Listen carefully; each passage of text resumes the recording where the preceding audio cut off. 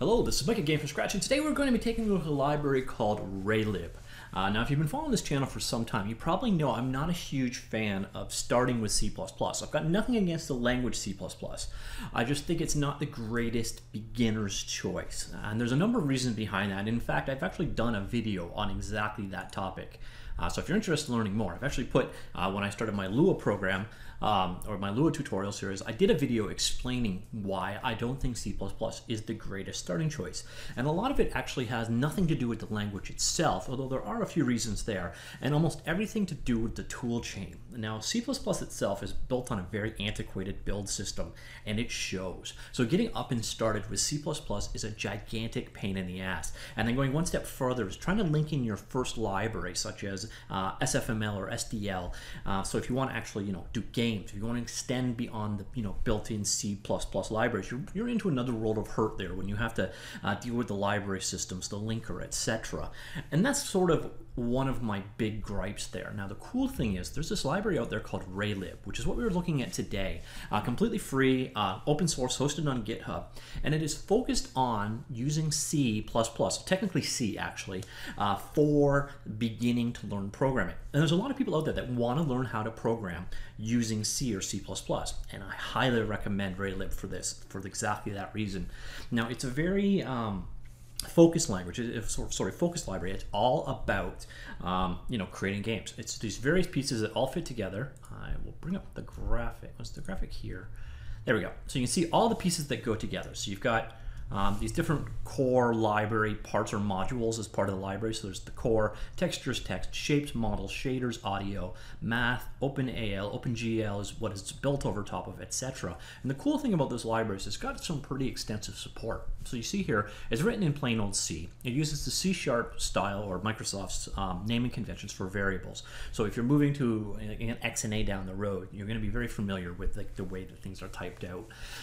It's built over top of OpenGL, so it is hardware accelerated, but it also uses its own abstraction layer, which allows it to be cross-platform. And cross-platform is actually quite impressively cross-platform because it supports Android, Raspberry Pi, HTML5, Oculus Rift was just added as well. And on top of that, you've got the ability to load 3D models, handle almost every single kind of texture you want or image format you want. Support for shaders are in there, audio support's in there, and as you saw, VR support was just added. In fact, they just released 1.5, so this came out a couple of days ago. I didn't do a news point on it because I haven't actually looked into raylib yet, so this is actually one of those ones I'm going to keep an eye on. This added the the VR support and a bunch of other things. You can see the whole list right here, and I will link these down below, so if you want to read more details, definitely out there. But if you were looking to start learning to program using C or C++, this is my recommendation. It is actually, of all of the libraries I've seen, it is the easiest one to get up and going, and I will explain exactly why. Because when you go ahead to the raylib webpage and you do the Windows, download the raylib Windows installer option, that installer actually will install this folder, so this raylib folder. And it's a pre-configured installation of raylib that includes MinGW, which is a minimal GNU C++ compiler chain for Windows. That's what it actually stands for. Min, or minimum, G for GNU, W for Windows is why it's called MinGW. It also comes with Notepad++ pre-configured to work with it. And this is a huge deal. Notepad++ is a text editor. And of course, you can set this whole library up on your own. So if you're a more experienced programmer, you want to use Visual Studio, go ahead, but you're going to have to go through the learning curve. But if you aren't, that's why this guy shines. All you have to do is come into the install and load up Notepad++, and you're off to the races. Now, one of the things I don't like with this installer is it gave me no option of where to put it. And I hate things installing into my C: directory. So that's my only real major beef with it, and it's a very minor beef to be honest, but I wish the installer allowed us to pick the path. And I know it's going to break some of his scripts and some of the stuff he's done to make it so that it works automatically. I'm assuming he assumed the path location, etc. for a few of these scripts, but I really wish he would make that configurable because I hate things being installed off my C root. But anyways, it installs a version of Notepad++. So if you never used it, Notepad++ is a very nice free text editor for coding. It's basically exactly what it says. Notepad plus more, and it works very well. This actually used to be one of my go-to text editors. It was more recently supplanted in my world by Sublime Text, which in turn has been supplanted by Visual Studio Code. But Notepad++ is a very good choice for a text editor for coding. And as you can see here, here is an example. Actually, this is the one that will open up when you first start up. And you can see it's a self-contained C file, very straightforward code. I'm not going to get into a whole lot of details of how the code works, but you can see here it's a very clean approach. If you've done any work with C++ based game libraries, this is going to look quite familiar to you. So they've implemented the game loop for you. It's all documented for where you would start putting your code, and this is a nice setup for you know, getting in there and experimenting. So right off the hop, you've got working program. So basically this is going to clear the background in white. So here's your main game loop right here and ends here. So you've got your begin drawing and end drawing, which is an abstraction over top. This is exactly how OpenGL works. So this is a layer over top of it, quite obvious. So you've got here, you clear your background and you draw your text. So this is going to happen every single frame. And beyond that, you've got some simple initialization. So you're setting the resolution and the window title, and here you're closing down the window, and that's it. That is your entire program in code. Very easy and nice to use. Now the nice thing here though is I did not have to install Visual Studio. I do not have to set up any lib files. I don't have to set up any include paths. I don't have to do anything. I come in here, I open up a .c file, and I hit F6. F6 brings up the execute command with this pre-configured script to bring in and do all of those things for us. So basically it is going to run the version of MingW that it already installed. And I just click OK, it goes ahead and runs, and ta-da, you just created your first program successfully using raylib. And this is why I recommend it. This was really elegantly done. The code is very straightforward, very easy to use, and it's that simple to get up and going. So now if we want to do something a little bit different, let's add some functionality here. I'm not extremely familiar with this library, so I might mangle this up a little bit, but let's actually load a texture. Now you'll notice here that file that it's loading up is actually in raylib examples, and it is core_basic_window. So that is the one that's going to open up when you first start. So we're going to come in here and say core_basic_window is right there. So that's what it does. It loads up, and then it looks for resources in this folder called resources. And you'll see here we've got, say, a picture of parrots.png. There's a number of examples, and we'll look at those in a second. So these are resources from the other examples, but I just want to go ahead and show you how you go about, say, loading a texture on screen now. And so we've got parrots.png in the folder resources. So now I'm just going to come up here and go, so before our game loop, but after our initialization, we're going to create a texture 2D. Now here's another thing I like. It's pre-configured to automatically have IntelliSense support, or code suggestions in the editor, which are huge when you're just starting out. So texture 2D, actually they're huge all along. So it's a really nice thing to have. Now let's go load texture, and you'll see here we're getting suggestions for it as well. And we open it up, and you'll see we're getting the signature of our actual file. And in this case, we want to go resources/parrot.png. And when we're done here, before we shut down, we call unload texture. Very straightforward. Pass in our texture, and done. Now here in the middle, instead of draw text, we're going to now instead draw our texture. So texture. So our texture 0 is 0 and white. So that last parameter, by the way. So what we've got here basically is we're saying draw a texture, and then we pass in the name of the texture, or the reference to the texture we're actually drawing, the location to draw it at, so 0 and 0, and then finally the tint color, which I wish this was an optional parameter. This seems kind of sloppy, to be honest, that I have to specify a white tint or no tint, but yeah, very small quibble once again. So there we've gone ahead and changed our code. Let's go ahead and run it. So hit F6 and then OK. And we must have got an error there because it ran our previous. Let me check to see if we did something wrong. F6, compile and execute. Oh, I didn't save. All right, save our code. So there's one of those key things. I'm so used to the build process automatically saving and running, so it doesn't. So let's save it and now compile. And yeah, I've definitely done something wrong here. Probably my file path is incorrect. So resource is parrot. Resources parrots. It's always something like that. All right, let's go ahead and get rid of that. And now let's run it. And there you go. Now that is how easy it is to get an image up and drawn on screen. And we're only really just touching on the functionality. I'm not going to go into a whole lot of detail. It is beginner focused, so it's one of those things you should just kind of jump in and experiment with yourself. But what I love that raylib has done here is, first off, they have made their code very clean, very intuitive, very straightforward. And the nice thing is, if you walk away from this code in this format and then you move to something like SFML or SDL or even XNA, etc. A lot of the other lower level code focused game engines you've got out there, you're going to be immediately comfortable. They all kind of take a somewhat similar approach. So it isn't hiding things from you. You're still doing everything. You're still in charge of the entire life cycle of this texture, etc. You still have to handle all that. There is still a game loop that you have to implement yourself, but it's made it very, very simple for you. Now, where the strengths and weaknesses of raylib can kick in next, though, is when it comes to documentation. The documentation is, yeah. On the one hand, we've got great documentation for getting up and going. Excellent documentation. In fact, let me just bring it up. Where are you, Wiki? All right. I was pretty sure I had it open already, but Wiki, not there. Oh no, this is the wiki. Okay, now where is the documentation? There we go. So get in here into the wiki, and you see over here we've got documentation for things like compiling for your various different supported platforms, the default path, external dependencies, a bit about the wrongly spelled architecture, etc. So this kind of stuff is well documented. If you want to build it on Windows, for example, here is the instructions for doing a command line compilation.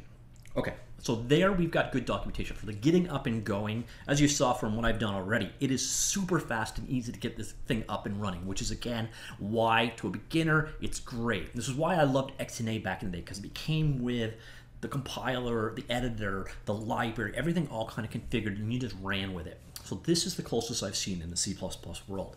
Now, where the documentation is missing is the reference material. And this is kind of a double-edged sword, to be honest, because the reference material, I like to see a full class style, function by function. Here are the parameters. Here's what all those parameters do. Here's the return type. I like to see that kind of reference information. And we don't have that. In fact, what we have is this. And this is actually kind of cool because it shows you how easy, in a way, it is to use raylib, but at the same time, I would like more detail here. And this is the cheat sheet. This is really all you need to know raylib. And so you want to draw a line, you come down here and draw, oh, okay. Now it'd be nice to see, again, a little bit more documentation. Basically, all you've got to go on is the comment that goes with each. But at the same time, this is really almost, this cheat sheet is all you need to know to get up and going with raylib. You could create, if you've got basic programming abilities, you can be up and running in raylib in the same day and creating some pretty impressive stuff. So this is your primary documentation for working with it. Where I would like to see it get built up is here I can load a sound. Well, what are sounds? Can I support an AU or AIFF or MP3 or OGT, or that's the kind of documentation this guy does need. But for the most part, this reference is enough to get you up and going. And if it isn't, and here's where you'll really start to learn raylib on your own, is you'll be jumping into the examples. And the examples that are available here on the website, they actually run in the browser. One of the cool things about this library is it actually compiles down to HTML5 if you want. But so you can see here, we've got tons of different, so if you want to get into sprite sheets, for example, click up here and you can see there is the code, there is the running version, and we'll scroll down a bit, and there is the code. And again, it's very clean, very straightforward, very simple to understand code, and it's very consistent with a lot of other game engines. So everything you need to learn it really is there. The examples are all there. They're shiningly great. And if we go back to our install, you'll notice back here in raylib, if we go into examples, you'll see them all there. So there you go. Like if we wanted to run that particular example we just did, it is here. If you want to run any of the other examples, you can. And in fact, to actually get up and going in an example, there's no projects, there's no, extra work to go through. In fact, we just come in here, we go File, Open, and we pick the example we want to do. So let's go with, say, Models Object Loading. All right, so it is now loaded up. There's the code for it. Go ahead and hit F6. It runs that code, and there it is. So that is how easy it is to switch between the examples. So there's no complex projects here. It is literally just open up a C file and go ahead and run it. And there's where raylib shined for me. It's made the build process almost transparent to you. Now, at the same time, it is hiding it from you, which is something that you should do as a learner. Down the road, you're going to have to learn this crap. Down the road, you're going to run into, I want to link in another library. I want to use, I don't know, this audio library instead, or this physics library, or whatever. Then you're going to have to figure out what it's doing for you behind the scenes. But at least you can make that decision to learn about this crap later on. And that is the key to learning anything. You should be able to focus on the task at hand. And this is the kind of library where you can come in and learn C's syntax as you go. Now, I should point that out again. This is technically a C library, and C++ is a superset of C. So the one is the other, but you're not getting into things like classes. You don't implement something called RAII, or resource acquisition is initialization, which is kind of like the standard of how memory allocation is done in C++ these days. So C++ isms aren't in here. You're technically working in C, but that skill is like 95% transferable over to C++. So I guess I should put the small caveat in there that this technically is a C library. Now, the cool thing about a C library is it's also very easy to put bindings or make it work with other languages. So if you want to use this guy with Java, with Python, with Lua, with whatever, you could create bindings for it very, very simply, even possibly automatically using certain tools. So that's kind of one of the big upsides of being C-based. But again, I guess I should point that out. So there is a huge wealth of examples in here that you can jump in and learn. So there isn't a huge bit of reference material. There's really just that cheat sheet, but the library is straightforward enough, well organized enough, and has enough examples. You will never be struggling to learn it. I highly doubt you will, except for, of course, kind of getting the basics of game programming down, which I kind of wish there was a little bit more material on that level. So for example, you just started game programming yesterday. You got no idea what a texture is. You got no idea. So we've got some, assumptions here on this cheat sheet, like not that many, but a polyline, draw texture. What's the difference between a texture and an image? And really, by the way, the only difference really there is where they are loaded in memory and which one's faster or slower. But you need some explanation for that kind of stuff. So that's really the only thing missing here, and that's a pretty minor quibble, I think, in the end. This is actually it's a game library that really kind of impressed me for learners. And I don't know long run if I would create a full game out of this guy. I really, and I don't mean it as a bash, I literally just don't know. I don't have enough experience on this guy. I can't tell you at the end of the day how good the performance is, if it's feasible, if there's enough functionality there.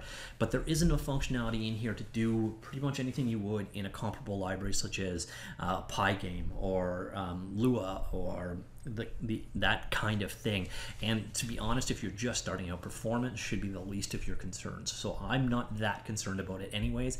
And the examples I have run so far have all been 60 frames per second, all limited by my code basically saying limit this to 60 frames per second. The final thing I'm going to touch on here before I move away is there are also pre-made games. So you've got an implementation of Arkanoid, Asteroids, not sure, probably Flappy Birds, Gorillas, Missile Commander, Pong, Snake, Space Invaders, and Tetris. And this is almost a who's who list of games I recommend that people actually go ahead and make. So that is a very, very good selection of starter games that you should go through as an exercise. All right, so that's it. I'm going to stop gushing now, but I would highly recommend, if you want to for some reason use C or C++ as your first language for programming games, really do give raylib a good consideration. It's probably the smoothest path I've ever seen. It is the most dummy-proof kind of setup. If you can, if you can find yourself liking Notepad++, you can get up and start coding immediately, and you can focus on coding instead of all that other crap, and that is the key to learning anything. And when you just have code, C and C++ aren't so awful. They're tricky, but they aren't that bad. And it's this streamlined approach to it and this nice comprehensive library. You know, I'm giving probably too much credit to just the setup he's done and not enough to the fact that this is a very straightforward and easy to learn, easy to understand, intuitive library, which is also key as something to work with and to learn with. And it's surprisingly comprehensive. It supports a lot of stuff. So this is definitely one of those projects I do recommend you check out. It is available at www.raylib.com. Now, if you are interested or if you do get behind it, do consider checking out over here under the Help Me. He has set up Patreon and donation options there. So if this is a library you do want to get behind, it does help you out a lot. Do support the author. He's done a heck of a great job here. So just want to do my part in, you know, giving some exposure to this library. If you are looking to learn and it's C and C++ or C that you want to start with, check this guy out. Now, if you're on another platform other than Windows, yeah, you're not really the target audience here. So this is, again, I suppose I should throw that one as a caveat as well. The tool chain, all that pre-configured stuff, all of those things, and possibly even the library itself, it's very Windows focused for now. So if you're on one of those platforms, you're kind of probably better looking elsewhere. But if you're looking to learn and you want it to be C or C++ and you're on Windows, do check out raylib. Great little library. All right, that's it for now. Hope you enjoyed that. Hope you found that useful. And if you did, please do click like down below. And if this is the kind of stuff you're into, there is tons of it on this channel. We do reviews, we look at game engines, we do tutorials, and we try to introduce cool libraries like what you just saw today. So if that sounds interesting to you, please let me know. Thank you. Bye.